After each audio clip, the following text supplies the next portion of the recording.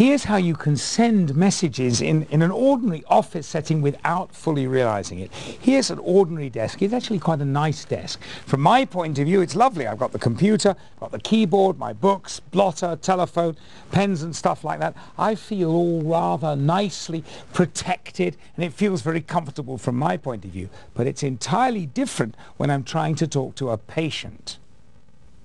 From the point of view of the patient, what is nice and protective from my point of view is actually a wall to her. It's a barrier to active, interactive communication between the two of us. And here is how you can change the atmosphere so that it's much more easy and welcoming, very simply. Look how easy it is to make a big difference. All the clutter is down that end of the desk. All that's here is basically the patient's chart, all related to her, and a jotter pad so I can make notes and give her something to remember the essential points of the interview, and of course, very important for any emotional interviews, a box of Kleenex handy.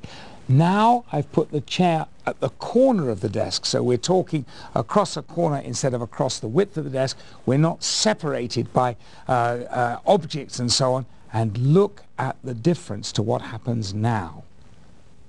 Communication is so much easier. I'm right close to her. There's nothing between us. We can actually talk easily. Communication is already facilitated by something that's not actually all that difficult. Now here is how things can be made a lot better with very little effort. All the clutter is down the far end of the desk, the computer and all the books and everything. This end of the desk is totally uncluttered. I've just got my blotter, I've got the patient's chart, and before the patient comes into the room, I'll have looked at it and remembered the important factors so that I'm not actually with my face buried in the notes when she comes in. That will be greatly appreciated by the patient. I've got a jotter pad so I can just write down a couple of the things that I want the patient to remember, and I can give her the piece of paper as an aid memoir at the end.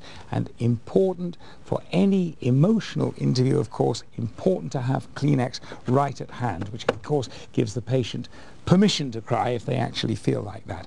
Now the chair, instead of being across the desk from me, is across the corner, so we're going to be talking at a distance of about 2 feet, and it's going to feel without a barrier, without a wall. Communication is going to be much easier.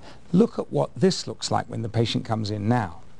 You see, with remarkably little effort, the entire atmosphere of our interaction can be changed from something that feels rather antagonistic, and from her point of view, it looks as if I'm being defensive, to something that's sending a message saying, let's communicate.